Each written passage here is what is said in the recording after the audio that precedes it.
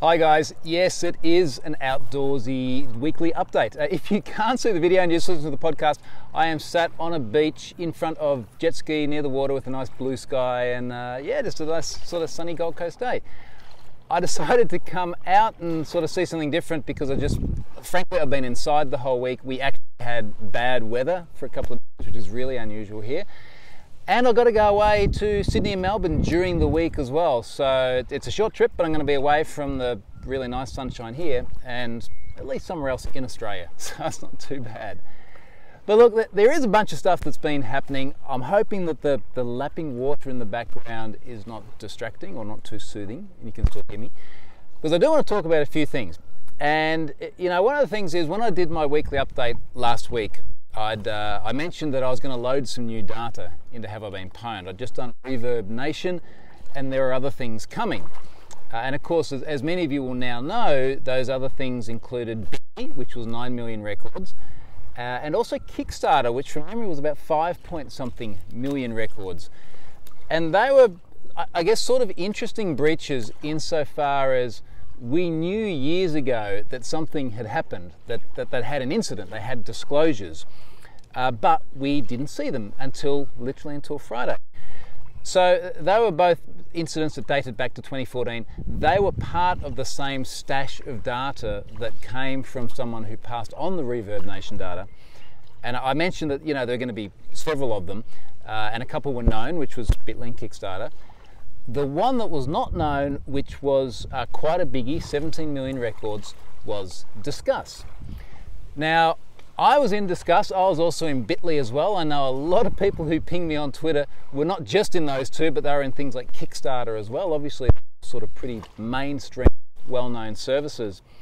So we being many of you and myself, appeared in many different incidents last week. Now, Kickstarter, or rather Disqus, was especially interesting for a few reasons. Now, one of the reasons was that they did not know that they had had an incident. And I have nothing to suggest that they had any sort of inkling at the time and didn't disclose it. I got in touch with them on Friday morning my time, which was before I did my last weekly update. So I think I sort of said something like, you know, I've got a kind of a difficult discussion to have today. So I spoke to those guys, obviously got them the data which had allegedly come from their system. They were able to verify it really, really quickly. And this sort of leads into the first thing I wrote this week, which was about how Disqus demonstrated the right way to handle responsible disclosure. Or rather, we'll rephrase that because it was me doing the disclosure to them. The right way to handle breach disclosure for the people impacted. So I got in touch with them, I forget the exact time, so it was like early Friday morning my time. We jumped on the phone after I'd sent them some data as well. There really wasn't a lot that I could tell them other than, look, this came from the same person who sent me a bunch of other data, which was very legit.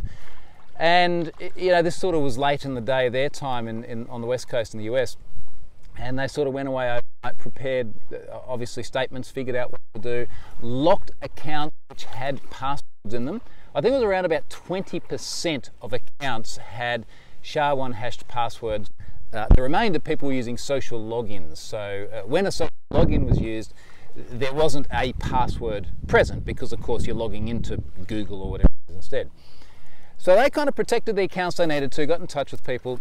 I've seen messages even today from people still getting notifications. I suspect what they've done is gone, okay, here's like the 20% with passwords, we'll let them know now, and then we'll kind of drip feed the rest of them. But I guess the bottom line and the figure that really stood out for me is that within 24 hours, and they just scraped in, it was like 3 hours and 43 minutes or something.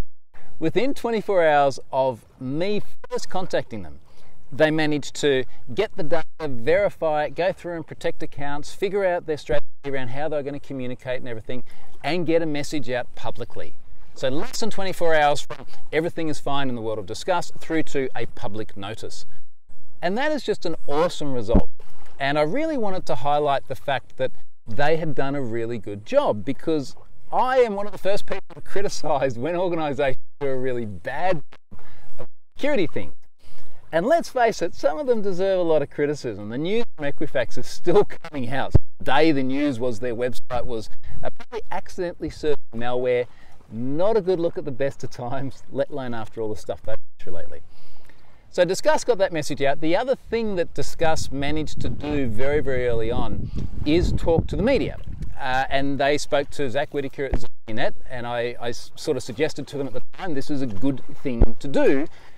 You can represent your version of events. And what I really mean by that, it's not to put a spin on it, but it's to explain all the facts as they're known, rather than having a headline somewhere which makes a few assumptions and then people start to draw conclusions. So what I liked about Discuss is they really sort of controlled the messaging from day one onwards, from sort of 0 hour onwards. So look, it was a bad day for them. It's not fun having your things hacked, particularly when it's 17 million records, but they did the right thing. Now, I want to come back to Discuss in a moment, but just one other thing. There are 3 other breaches in that massive set, which included Discuss and Bitly and Kickstarter and Reverb Nation. Those 3 I'm presently still going through the disclosure process on. I have loaded a couple of other things between last week and now. None of them were part of that stash. I'm working with a reporter on disclosing these, a couple of reporters actually on different incidents. Progress is, let's just call it slow. We'll see how it pans out over the next few days. Sometime, probably early next week, I suspect, we will see a total of, let me see how many was left. I think a total of about 20 million records still to go across 3 separate incidents, which is pretty serious stuff. Now also, between that period of last week's update and this one, I also loaded Victory Phones data.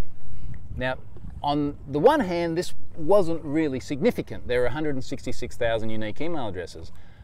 On the other hand, it came out of 213 gigabytes of data. And that actually is rather significant. And the reason they had 213 gigabytes of data is they had an exposed MongoDB, no password. They got owned in the same way as so many other organizations, including CloudPets, got owned, in that someone found that DB, and people were often finding it via the likes of Shodan, sucked all the data out, redistributed it, eventually it landed in one box, and here we are. So getting back to Discuss for a moment. Now, the thing about Discuss is that they said data related back to 2012. So basically, it's a snapshot of data in 2012. And this kind of got me thinking and led to the next thing that I've written but not yet published, and I'll explain why in a moment. It got me thinking about the fact that your design helicopters. So just sort of over here on the other side of the island is a sort of a touristy centre. We've got SeaWorld and things like that, and they have helicopter rides and that kind of thing. So every now and then you get buzzed by helicopters. Anywho, so getting back to Discuss and the sort of 2012 nature of things. The piece I wrote today, and I wrote it for my Windows IT Pro Security Sense column. I haven't been able to publish it yet, come back to that. The piece I was writing was that I had a number of people reach out to me after I wrote about Discuss, and they said, Discuss use SHA-1. Like, SHA-1 is shit, you know, like you should never be using SHA-1 for passwords. And they're right, like you should not be using SHA-1 to store your passwords, not salted SHA-1, not SHA-256, not SHA-512, none of the SHA things as a single iteration of a hash. It's way too fast, bad news. And so they're right, you know, you shouldn't be using it. But I was sort of having to say to them, just for a moment, keep in mind that this data does relate back to an incident in 2012, or certainly a 2012 snapshot of data. So as much as we might look at this and say today in 2017, you should not be using SHA-1, back in 2012, it was a much more acceptable solution. Did I say 2001? 2012, you know what I mean. So back in 2012, using SHA-1 was way, way, way more common and way more, I guess, accepted by the development and security communities. Now, having said that, even back then, in the middle of 2012, I wrote a blog post called Our Password Hashing Has No Close. If you say Troy Hunt No Close, I know this is appropriate given where I am. Trust me, it'll be fine. You'll find the blog post. So even back then, we were saying, this is not a good algorithm to use. The thing is, though, is that 2012 is when a snapshot of their data was taken. They would have made that design decision many years earlier. And based on their disclosure, I suspect they made that design decision around 2007. So now you've got to go a decade ago. A tech company made a decision about how to store passwords, and Moore's law has taken effect, sort of 5 times since then. It's that 2 to the power of 5, or rather power 2, so you're like 25 times more processing power. I guess the point is that the era in which the decision was made is very different to the era today.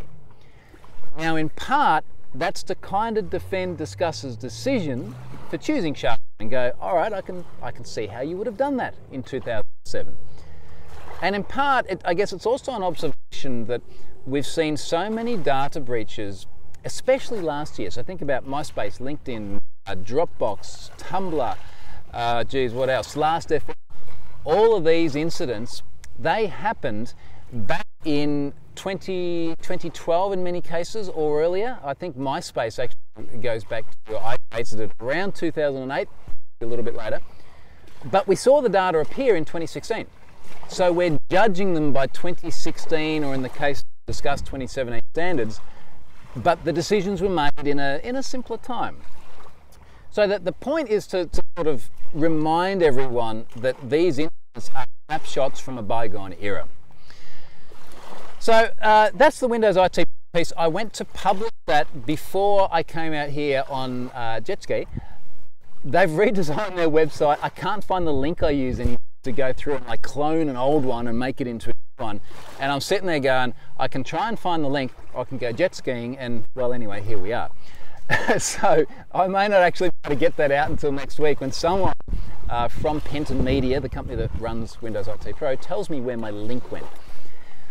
All right, so that's that. In other news, my sponsor this week is Terbium Labs. So Terbium have been there many times before, and they are a real sponsor whose support I appreciate very greatly. The sponsorship thing's still going great. I've signed up a couple of sponsors just in the last week that do very, very different things. And when I signed up as well, this is people that reach out and go, hey, about that sponsorship thing. I still have never gone out and sort of advertised sponsorship, for want of a better term. It just comes up organically. So you'll see a couple, they're going to be sort of next month kind of time frame, that do things very different to everyone who's seen before in ways that I think is actually pretty cool. So, see what you think. Now I'm booked out until around about the middle of December as well, which is really great. So I've got a few ideas about what to do over the Christmas period when it's a little bit slower.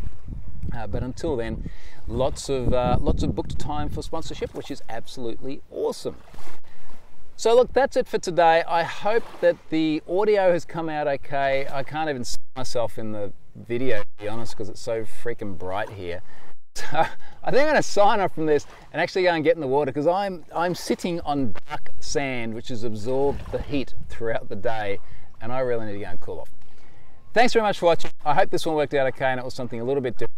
I will be back home again next week. I've got to go to Sydney and Melbourne, as I mentioned, but I'll be home on Thursday night. So back in time for the Friday update. Thanks for watching, guys.